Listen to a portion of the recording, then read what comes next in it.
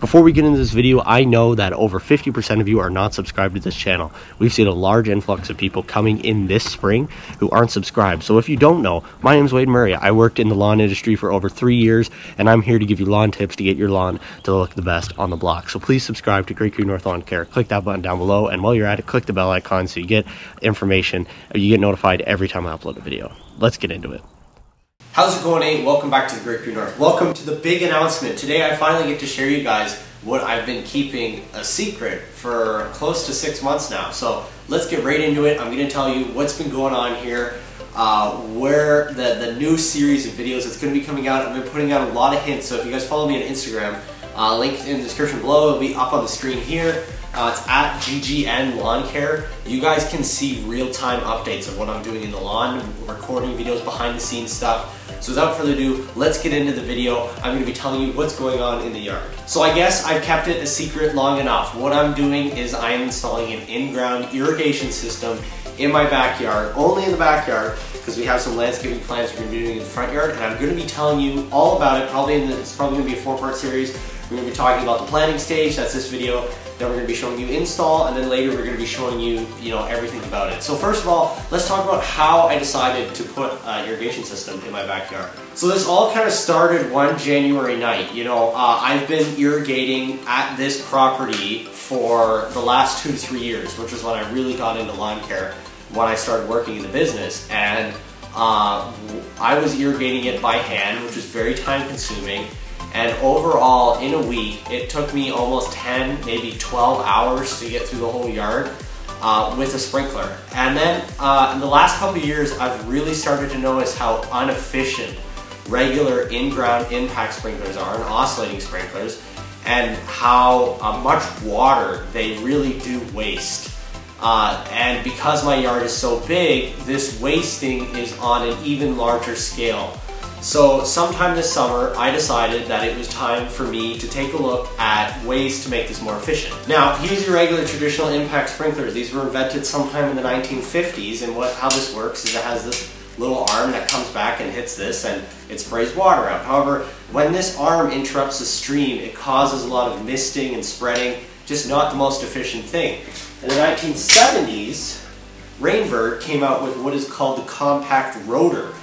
This is a rotor sprinkler, the same ones that are going in my system in the backyard, the Rainbird 5000 series. These are the 5004 SAM rotors, and these are a professional grade rotor. And the way this works is it has a pop-up spring inside that goes inside this case, and this spring acts as a retainer that then pops up the head that just sprays the water out in a nice gentle stream, a lot more efficient than those little heads. So that night in January, while I'm sitting around looking for more efficient ways to water my yard, I stumble upon rotors. And I know that there's kits that you can add on top of rotors to put them in stakes and water your lawn above the ground. So that's what I decided. I was going to buy a whole bunch of rotors. I was going to buy maybe 3 or 4. I was going to get stakes. I was going to attach them with hoses. I was going to move the hoses across the backyard, and I would be able to water the backyard in about half the time. However, I looked at prices of hoses, and in one night, I'm not joking, I planned the entire backyard irrigation system, simple out, not even expecting to do it. However, the more and more I planned it, the more and more it just seemed right to do it. And let me tell you why. So because these rotors don't have an impactor that interrupts the stream, these rotors are way more efficient than these impacts. And these rotors can save up to 50% of the water that these impacts use. And that is just seen. With one of these impacts, it took me almost 10 hours to water my backyard. With these rotors installed in an in-ground system, I can have a full inch of water down in under 4 hours. So that's more than half of the time, cut in half, reducing on your water bill, reducing on water savings. Now, you're probably all saying, yes, Wade, it reduces your water bill, but what does this cost? This is the other thing that blew my mind. One of these Rainbird 5000 series rotors is about $24. I got them for a little bit cheaper because I ordered them for bulk from irrigationdirect.com. I'm doing a big shout out to irrigationdirect.com. They're local to my area. If you live in the GTA and you're looking for irrigation parts, order from irrigationdirect.com. They are awesome.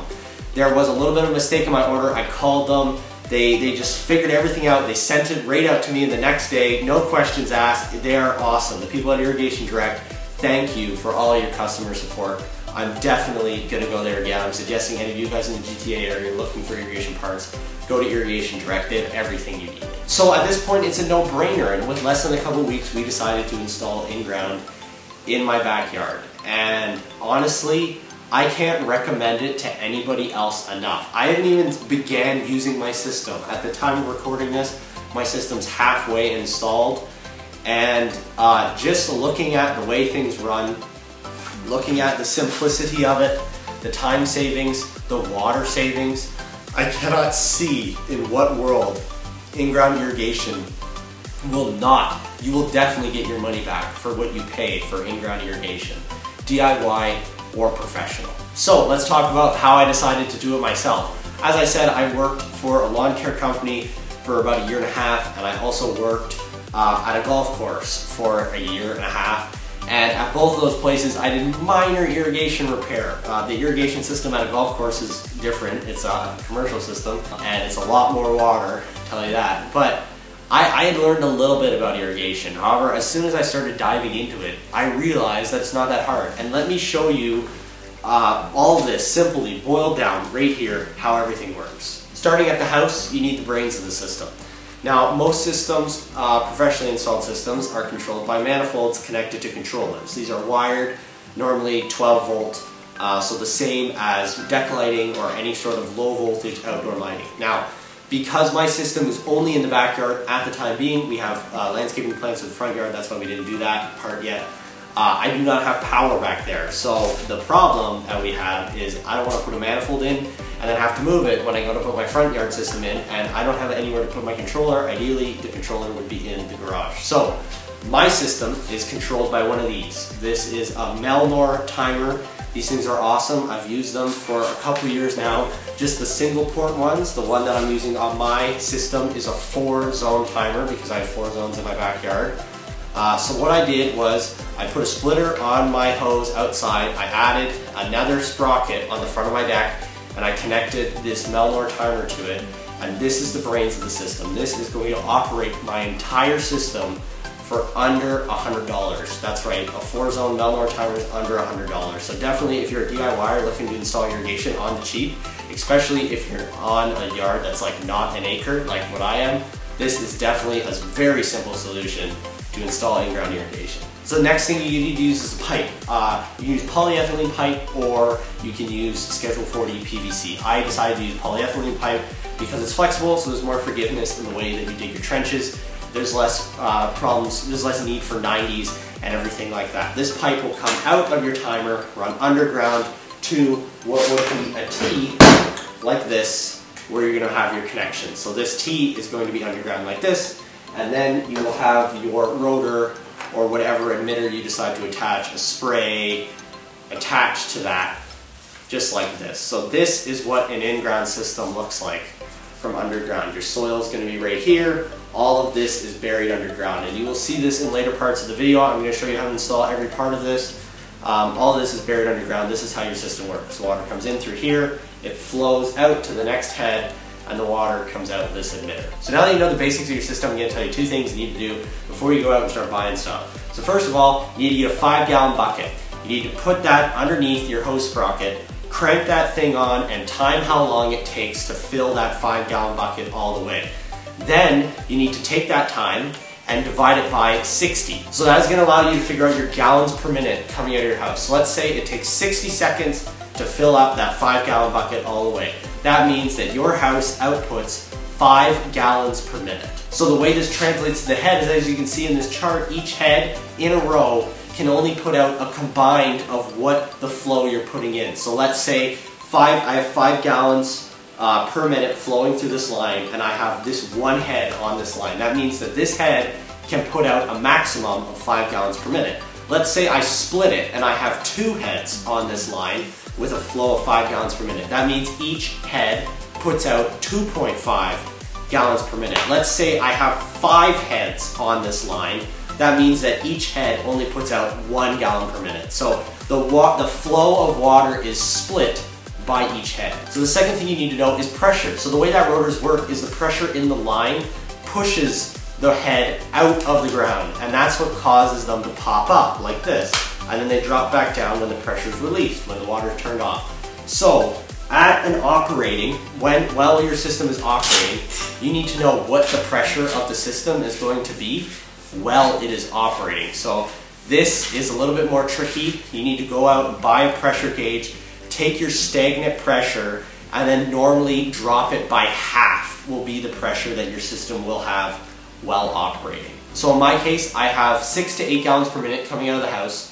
I have about 60 psi stagnant. When the system is running, it drops to about 20-25. So in my case, that means I have 25 psi at every head.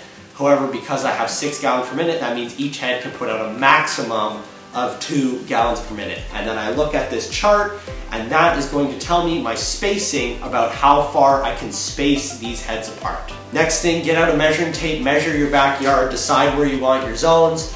The biggest thing is you want head-to-head coverage. You want to make sure that this head is throwing all the way to the next head, and that next head is throwing all the way back to the previous head, to make sure there's no dry spots in that area in between, because both heads are overlapping each other. So I designed my system very simply in one night after I found all this information from Rainbird. It was as simple as taking out a tape measure, measuring my backyard, which I did in the snow, because I'm nuts, and then putting it out on graph paper and planning it all out. It's as simple as that, folks. And then once the snow melted, I got a whole bunch of flags, I marked it out, I painted it out, and that brings us to today, where we are going to be starting to install the system. So for those of you who are interested in installing DIY irrigation system, for those of you who are interested in lawn care, for those of you who have an irrigation system, you're looking to fix it, for those of you who just want to know more about irrigation systems and how they work, this is definitely the channel for you. Hit subscribe. My name is Wade Murray. I worked in the industry